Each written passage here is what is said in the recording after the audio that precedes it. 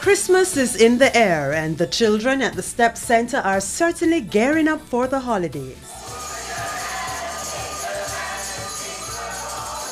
Situated off Old Hope Road in St. Andrew, the S.T.E.P Centre is an institution for children with physical and other complex disabilities. S.T.E.P is a very happy place because really our work, our mission is to make our children maximize their potential. The institution, which caters for children with special needs, for example cerebral palsy and other conditions, places a lot of emphasis on therapy. In this case, art therapy. They're non-verbal in terms of they communicate, but they don't use their words. So a lot of them will gesture and express themselves that way.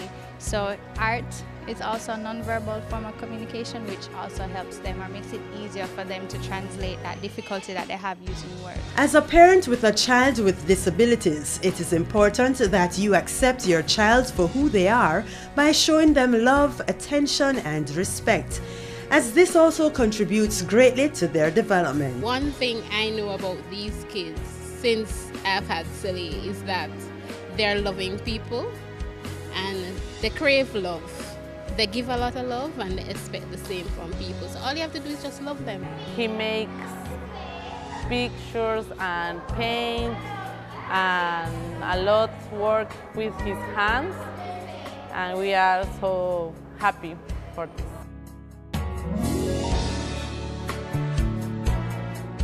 Still, it is no easy feat for parents knowing that their child has certain impediments. However, the S.T.E.P Centre has managed over the years to make tremendous breakthroughs in some of the children they have received. She has opened up to communication somewhat some more. She is more open to accepting people, which she wasn't before. She was just close to her immediate family. That she has moved away from that now. She will now address other people somewhat. Since over the years that she's been here, I've noticed that her vocabulary has grown quite vast. How she expresses herself, she's far more expressive, and it has helped just to bring out that inner zest inside of her. And overall, I mean, just how it helps even in her maturity. I've seen where she has grown. I mean, normally she was been so kiddie, but you've seen where she has transitioned from a kid more to a teenager. But overall, I think the S.T.E.P Centre has done a wonderful job. The staff is very, very close-knit. It feels like almost a second family. And I would recommend S.T.E.P Centre to anybody who has a child with disabilities, as long as it falls within the care areas that the S.T.E.P Centre focuses mainly on. Though the responsibility is great, parents with children with disabilities are reminded not to lose faith or hope in the ability of their child. Well, I say to parents that we don't know the potential of each of these children, and I think every child deserves a chance.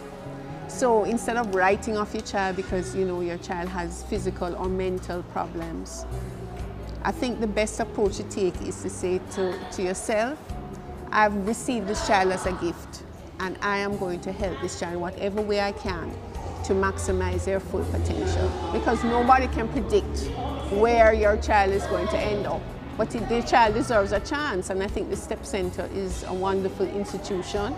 It provides a support for the parents, and because when you come here, as you have felt, and you have just come here, you feel a joy in the air.